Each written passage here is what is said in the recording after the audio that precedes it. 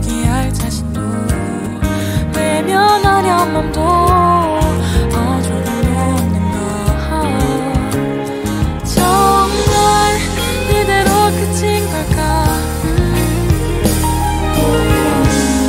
그 작은 두 손에 건넬 수 있을까? 어느 날 우리 사이는 작은 꽃 한 송이로 서로의 한 번 사이, 그런 사이가 돼버렸지.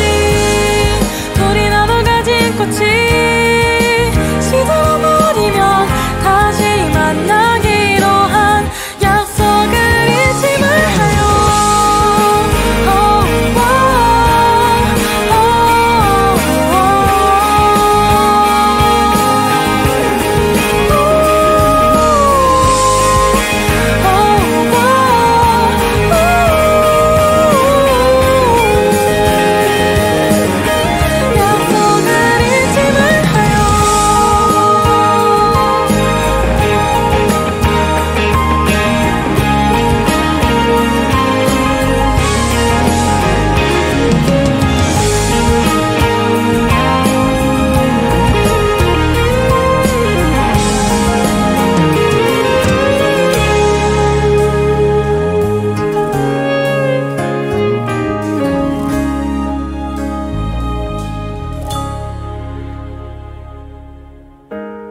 시간이 많이 지나면, 참 많이 흐르면 우리는 어떤 모습을